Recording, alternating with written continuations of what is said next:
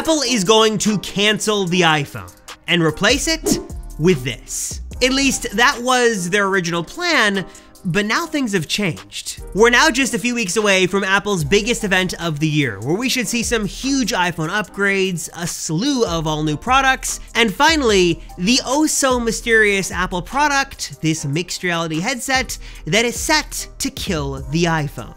But some all new leaks on the iPhone 15 are changing the story, and now it seems like Apple might be preparing for their biggest flop of all time. Let me break down the latest drama, tell you the new leaks you need to know about, and why Apple's reputation as we know it might just tank.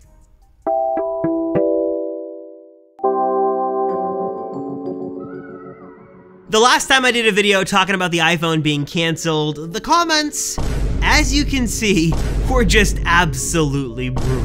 It looks like many of you just despise the idea of Apple canceling the iPhone. You just don't think it's gonna happen, but I'm sorry to be the bearer of bad news, but let me say it again, the iPhone won't be around much longer. They're working on their next big thing. They have plans to sunset or cancel the iPhone so they can be less reliant on this and more reliant on this. Of course, this isn't gonna happen tomorrow. The iPhone is still a huge part of Apple's business, making them billions and billions of dollars a year. But if we look at Apple's own history, look at their own playbook, we can sort of get an idea of how the story is gonna ultimately end. I mean, just go back 2 decades ago. Apple's big hit product, what they are known for was the iPod. They were changing the music industry. The iPod was their flagship halo product that was going to set up the company for years and years to come.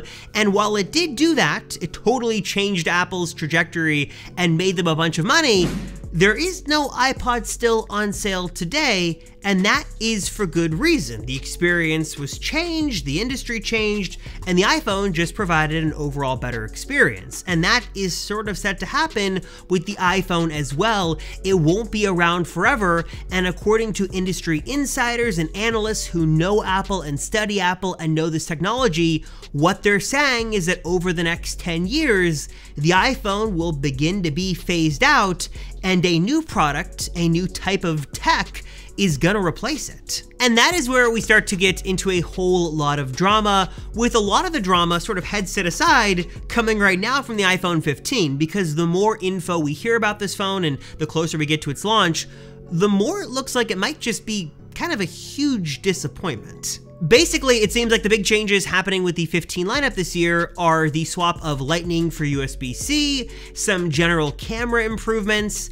maybe some new colors, frosted glass back on all phones, dynamic island on all phones, and then maybe some new telephoto lens system on the biggest, most expensive 15 Pro Max. A lot of those early rumors hyping up the iPhone 15 to be some huge change and a big redesign and a lot of new features were coming, that isn't actually happening, and some of the features that we thought were gonna happen for sure now aren't. Apple is not, in fact, going to remove the physical buttons. Those will remain to see another year on this phone, but we are gonna get the removal of the mute switch, that little toggle that's been on the iPhone since the beginning, and it should be replaced on the Pros with a new mute button that might be programmable, sort of like the Apple Watch Ultra's action button, which will be really cool to see. And I've seen a lot of criticism online and in the comments of these videos from you guys, and rightfully so, that the 15 line isn't gonna be super exciting, especially the regular 15 and 15 Plus aren't gonna be huge upgrades, which sort of begs this bigger question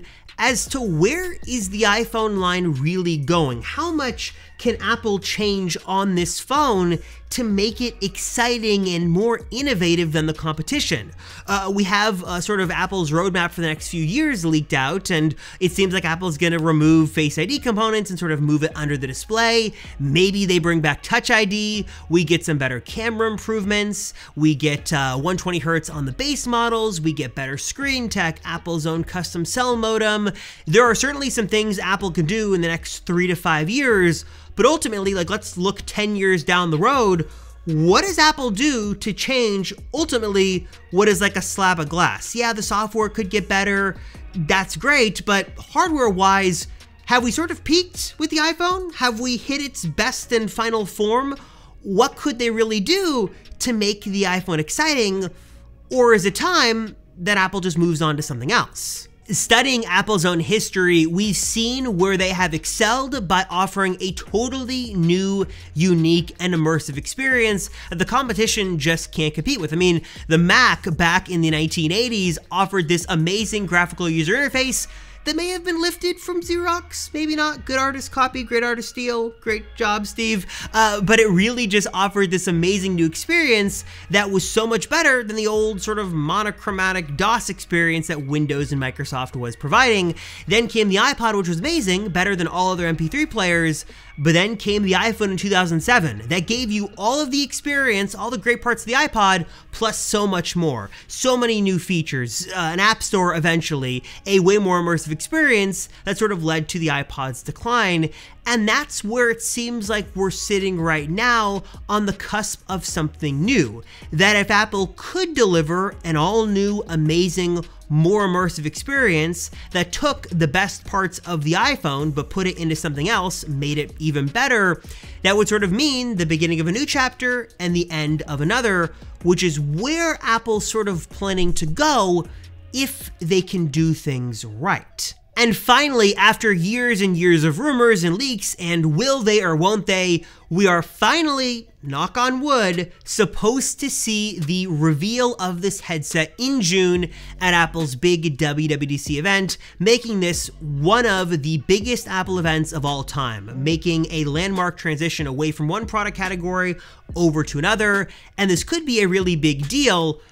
But what we're hearing is that the headset, as cool as it may be, is currently facing a number of really big problems that might just make it a total flop. For example, we're hearing some Apple executives saw a demo of this headset at sort of a private Apple event in the Steve Jobs Theater and were sort of underwhelmed. Some were sort of not impressed with the tech, some thought it was a little too buggy, and some, surprising to hear this, thought that Apple shouldn't release it, at least not in its current form, because they were afraid it could become a failure. I mean, we've never heard before, not that I can remember, being this close to a launch and Apple executives looking at a new product and thinking this thing might not be great and might just fail. That's not inspiring a bunch of confidence. The other problem it's currently facing is that there are some severe hardware limitations that might hold this back from being a super immersive experience.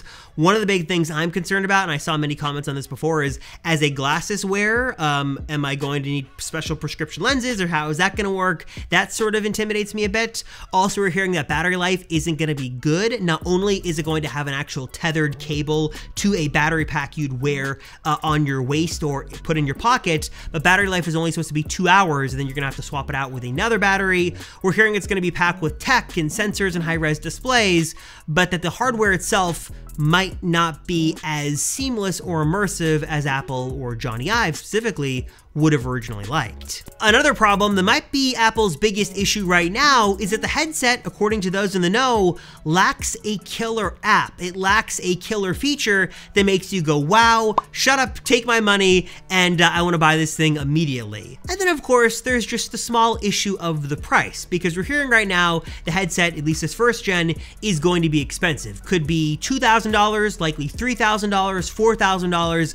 It looks like it's going to be quite a pretty penny if you want to pick up this original Gen 1 OG model. Apple has been known for this. The original Apple Watch models were seen as a bit expensive. The OG iPhone was seen as expensive. This isn't out of the realm of possibility, but if Apple is trying to position this as the next big thing, having it priced at $3,000 or $4,000 is going to be a little cost prohibitive for many people, and they're going to have to seriously work to get the price down. Yes, of course, that's probably going to happen over the years. It's going to get cheaper, but at least this first model, if you want to try it, is going to be pretty darn expensive. Apple certainly does have a tough road ahead. They've got a lot of critics and naysayers they're going to have to compete with and really shut down, but I do think it's important that they make this next step, because we do need to see Apple evolve into new product categories. We haven't seen a new Apple product in quite some time, at least in some new category. And if Apple can get this right, they can provide a new experience that's great and lessen the reliance on the iPhone. It's gonna set them up to really win and succeed in the future. The iPhone is great, but it's not gonna be around forever. And I think this new technology has a great possibility of being even better, being more immersive, and ushering in a whole new era for Apple that is going to be wildly successful. I should also mention, probably should have done this earlier in the video, but let me just say this. The headset is the idea of replacing the iPhone. It's not going to be the headset for 20 years, but I think it's more the idea of the technology and the experience it provides is going to replace the headset. We could see glasses, we could see different variations of this. I don't think we're all going to be walking around in public with a headset on, but I do think what the headset sort of signals to, what it represents, is a shift in technology that will replace the iPhone over a certain number of years. So I'm curious, what are your thoughts on this? I know I'm gonna stir the pot with Apple canceling the iPhone, but let me know your thoughts down below. Do you think the headset is gonna be successful? Do you think it's not gonna be? Are you excited to see what this post-iPhone future could be like? Are you gonna buy one? Let me know your thoughts down below. We can discuss the headset in the comments. As always, I appreciate you guys watching. Thank you so much for your support. I appreciate it. I'm Robert Rosenfeld, and I'll see you all in the next one.